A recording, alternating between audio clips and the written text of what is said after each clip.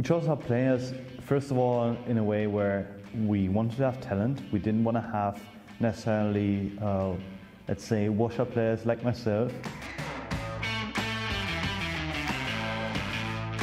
Venter's our top laner, and I think this guy is probably the best German top laner there is, so that's always a plus, but he also has the upside of just being so versatile with the champion pool. He has so many different counter picks ready for the top lane, and I think that's a really good addition, especially for lower leagues where laning phase means a lot more. Lurox is basically someone that reminds me a lot of myself.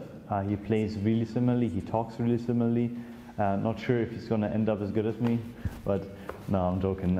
It's obviously just a good thing to have someone that I can identify myself with, and I can actually help out and see what he's gone through and what he's going to go through, and I can help him with that.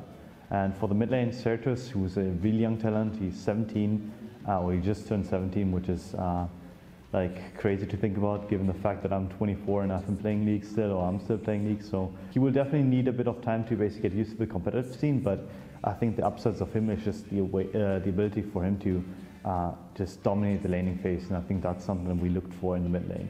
For the AD carry position, we chose Cedrian. We went through a couple, but we decided in the end to have someone that is mature enough to basically lead the game at certain times, and I think AD carries nowadays especially have to be able to communicate their power spikes is good for us, and he's going to be able to lead our young support, who's going to be Bravado, a 17-year-old Swedish support, our only actual import. He has so many counter picks, and the combination with Cedrian is actually going to be really good for him, because he's going to be able to learn from a AD carry that is still talented, that still has like potential ways to go, but it also has like a lot of routine and years behind him in the competitive scene. Yeah, I think 2019 is going to be a good year for us, and I think we're going to be better than I anticipated, because I have talent and like already really good players, established players that can dominate the scene if they want to.